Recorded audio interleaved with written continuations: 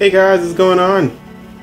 Before I start this video, I'd like to say, all you guys over at TechBox2035, I'd like you to migrate over to my main channel, which is now my new tech channel, which would be right here. Click the link somewhere on the screen. Just click the link and subscribe over there. That's my new tech channel. Okay, apologize for the inconvenience, or link is in the description below, whichever one you prefer. So I guess I gotta kind of do this kind of quick. It's kind of hard for me to do a video really quick, especially when I got a lot of stuff in my mind. I keep going sometimes I go in loops. And apparently this freaking phone has a time limit on it for like 2 gigs. Okay, so a size limit for like 2 gigs. I don't know why. Come on, Google. Why are you limiting me, man? I never got a limit on my Galaxy Nexus. Okay, so why am I getting a limit on this phone? Doesn't make any sense. Anyway, so I tried out Mantle, and I guess I can't really give my official opinion on it because it's in beta. It's a beta, but it's so far it's good. It's good. So with the Mantle update, which is required, the driver required is the AMD 14.1 driver. And before that, with the game, also you download a patch, which is about 1.5 gigs, 1.3 gigs, which includes the Mantle API, and it also includes some bug fixes and stuff like that for performance and whatnot, and some other stuff. You know, ever since getting this game, I've never been able to use the keys properly because I'm left hand. I use the right hand, my left hand with the mouse, right hand, arrow keys. I don't like WASD. I don't use that shit. So I use this. I got the insert, home, page up, delete, end, and page down keys that I use for stuff like the delete key to reload, the end button to throw a grenade, yada yada, some other stuff with the. I don't think I use the rest. I don't have no idea. Probably not. Other than that, I use the keypads over here, the number keypads on the side of the keyboard to switch weapons and whatnot. And ever since the release day of Battlefield 4, I was not able to use that delete key. So that one key couldn't be programmed, and that just messed me up.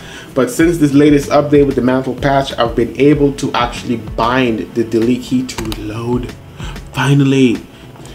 I now have to reconfigure myself to actually use the delete key instead of pressing the end key to reload. So yes, I tried it out. I tried out the Mantle patch. But first, I'd like to say, with the new update, I've got performance increases. Before, even with the DirectX 11, before without the Mantle patch and whatnot, before that 1.3 gig update that came on January 31st, I believe it was, January 30th, we got the update, my game would drop down to 45 frames a second. And as soon as it hit 45 frames a second, I just quit. I just, gone. I just left and go watch a movie or something, play another game. But now with DirectX 11, I don't drop down with the new update, and DirectX 11, I don't drop down to 45 frames anymore. Anywhere from 55 plus, probably about 70 to 55, right in that range area. But normally at 60 frames a second, and everything is just much smoother, especially when I'm in a battle and it gets really intense. I'm at 60 frames a second. So now I'm enjoying Battlefield a lot more. Now, Mantle. Okay, so I played it. I played it, and I'm not too impressed. I'm not too impressed. Here's why. Okay, it's beta, and come on, guys, it's beta. You know, guys, beta means bugs, right? Okay, beta bugs. Okay, so this is why I'm not giving my official opinion on it as yet, but I've seen performance increases. With the DirectX 11, I would get 80 frames a second.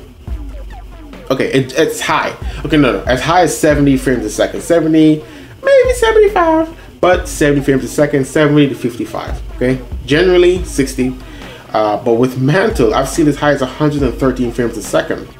And then it dips right back down to 32 frames a second, sometimes even 18 and 12. And because, as you can see in this video right here, this little video clip that I captured with my cell phone, because nothing supports Mantle. DX Tutorial doesn't work, FAP's not going to work, I don't think. And MSI Afterburner definitely won't work because they haven't updated that shit in like 5 years. Come on, MSI. So as you can see, I'm stuttering like crazy. I stutter, especially when I'm shooting. I freeze, and I start crying because as soon as I unfreeze, I'm pretty much dead, or I got like 2% health left. And especially when there's like a lot of explosions happening, like if a helicopter were to crash in front of you, and you see him, you're looking at it like, please don't crash, please. Please don't. That's how I was. I was playing the game in Mantle. That's how I was. Don't crash, please. And when he crashes, like the game frame would just drop down. The game would freeze for a second, and then it'll just go back to normal. And sometimes it actually crashed me like twice. It crashed me twice, and a game server kicked me out once.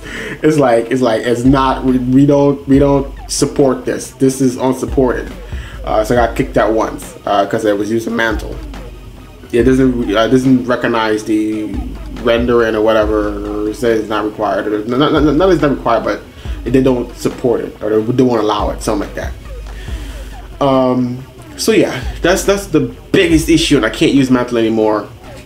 Not for now, until it comes out of beta, because Mantle itself is beta, the driver is beta. So that's telling me it's 2 o'clock.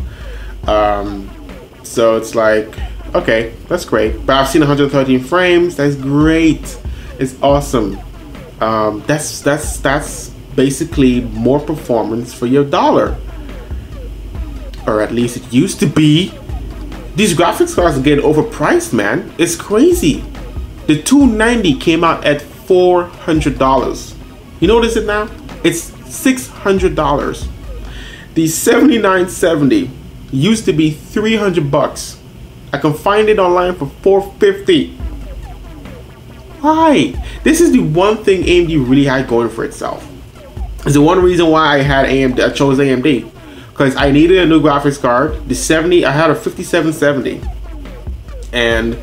But this is basically going off now. I'm like, okay, we just talked about Mantle, all that stuff. So I can't really give my official opinion. Hope you guys understand that. I'm kind of drifting away from that now.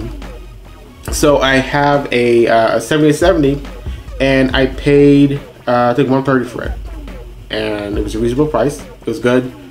It's definitely secondhand. It's second. It wasn't brand new. Time I could afford it, brand new. Didn't too long got it. Probably about 6 months ago, maybe a little bit more than that. No, more than that. About 4 months. 3 months, 4 months, 3 months, 4 months. Anyway, but now that the cars are getting more expensive, so now I've been thinking of whether should I pick up another 7070 or should I pick up a GTX 770. And I don't know, man, it's mind-boggling. But this is the only card that has not been touched yet. It has not been touched yet. What I mean by that is the price is still the same. It was $200 a year ago. Okay, like half a year ago. And now it's still $200 compared to the other cars that rose up $100 to $200. So the 7970 and the 290 and the 280X, all that stuff, the 290X, those rose up $100 to $200. And the reason for that, from what I've been hearing, is people are buying them out like crazy because of the Bitcoin mining. I kind of expect the same for Nvidia, maybe because they have the new CUDA mining. What was it? CUDA coin? It's called CUDA coin now. No, I can't talk. It's called CUDA coin now. So it'll leverage the GPU more. It'll use the GPU now. So maybe I expect the GPU and Nvidia side to get just as expensive, raise up to $100 to $200 more. I don't know. Only time will tell. But Mantle is open, and it is open and Nvidia can use it, but they won't. If Nvidia did use it, I would dip. Goodbye AMD. I would leave because I've been having some problems with them with the driver. As always, people complain about it.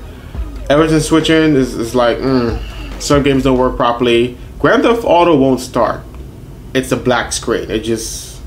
I've repaired it, uninstalled, re-downloaded. I've done everything I can, but it just won't work. So not anymore. Call of Duty, I change the settings, it crashes or it says at a black screen. So, and some of the games like Test Drive Unlimited and stuff like that, it just stays at a black screen when I start it up. But don't tell me, oh my god, the old game, shut up. It's still good games that I like to play, okay? You all have favorites, and I like everything to work. So ever since switching to AMD, I've been having some issues, man. Up and down, things not working, stuff like that. So yeah, but if Nvidia were to take it, which they won't, because they got the product to hold up, they're not going to take it. But if they were, it'll be great.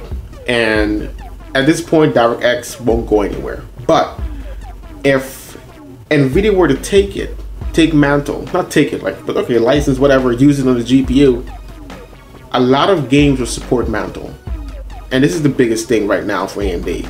They need developers to create games for this API, or it's a lost. But I don't see why they won't. I mean, the pros are it's low level, it gives you more performance, optimization is great. The downside is it's more time, more money to put the API into the game that's required to code it into the game, for what I'm guessing. So if Nvidia supported Mantle, I think people will make games without DirectX, or they'll make it with DirectX as an option, but Mantle will be default, because then they'll make your PC kind of optimized like your console. So, and it would be great. It would be great. So what AMD needs right now is a lot of devs to make games for this thing. That's what they need. It's number one. Number one. Battlefield has it. That's huge. Let's see if people will follow. Some other people already are making games with it, like Star Citizen, some other developers or whatnot. But we'll see where this thing goes. So yeah, that'll be all it for me. I have to stop this. Hopefully the video recorded and it didn't stop. That's been much it. Guys, have a great day, and I'll